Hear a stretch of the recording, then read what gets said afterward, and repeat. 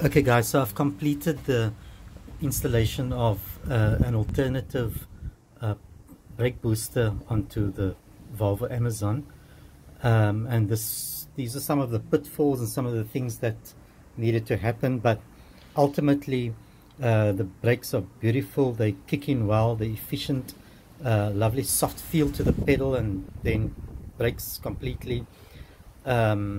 I've done quite a bit of test driving, hard braking, soft braking, and she works beautifully. So let's start at the back. What we've done was we found that the shaft at the back of the booster didn't quite reach the linkage that goes to the pedal. This is the model with the booster sitting on the engine side, distributor side of the engine. So what we did was to cut off the little shaft that's at the back of the booster of the old one, and welded that on to the linkage of the booster I use, which by the way is for a Golf Mark 1. We found that it didn't quite reach there, so we spliced in that piece, which also allows adjustment of the pedal. So that little shaft allows adjustment. You can screw it in and out, and you can then get your resting position of your brakes or the brake pedal at the right position. As I said, that now becomes adjustable, whereas the Golf one wasn't adjustable. The actual unit is slimmer, but it is wider in diameter, so it does get very close to your spark plug. So taking out plug number 3 is probably going to be a bit more of a challenge in future. So you've got to have probably a short socket to get that spark plug out.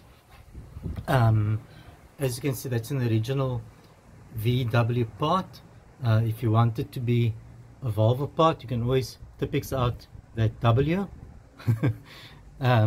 But nevertheless, I also had to get a reservoir, brake fluid reservoir, for the Golf 1 to fit the master cylinder. It doesn't come with a kit. I couldn't find a new one.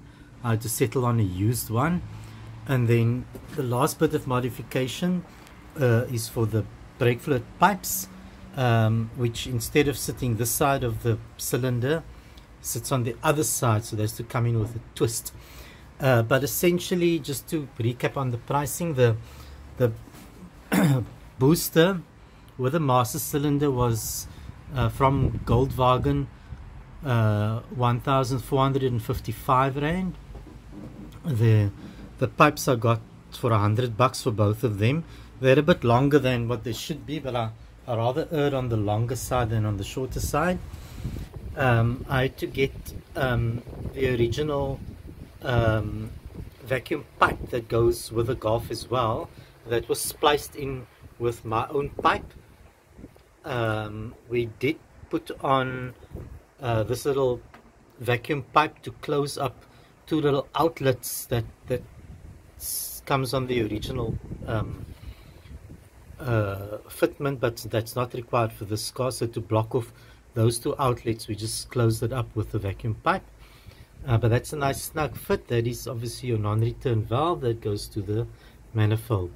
So that I said that was 1,455 Rand. This was about $200. These pipes were 100 Rand. That I actually got for free, but you might pay $50 or $100 at the breaker's yard if you don't get a new one. Other than that, she works really well. This part took the longest, which involved a bit of welding, and we had to play with the lengths a little bit. We measured it not correctly the first time, it was too long. But if you assemble all your parts in advance, if you get your brake your pipes made, and you get all your goodies in order before the time where I had to slip out to the shops and go hunting for parts as we went along. So it took 6 or 8 hours to put everything together. But if you have everything in terms of assembly, you could probably look at less than 2 hours of work. Besides the pipes, the only other engineering was welding on that adjustable piece to make it adjustable, and cutting off from the old booster. But I'm happy. I understand this won't be for purists, but for me, I do event drives. I've got to pitch up when the bride wants to go. I do matric ball drives. I've got to be there when the kid wants to go to a matric ball. So for me, it was more about longevity, reliability, and at a cost-effective price. And also I needed to do this quite speedily. So the solution has worked for me. I understand it won't work for everybody who's got high value cars like the P1800 maybe. You might want to look at other alternatives, but if you're on a budget like I am and you want to get your brakes fixed quickly, this is the solution. The ferro brake guys said that they don't, inside the original booster there's Bakelite and rubber parts and the diaphragm and all of that, and they just cannot access parts for it, and this was my solution. Okay, I hope it's useful for everyone.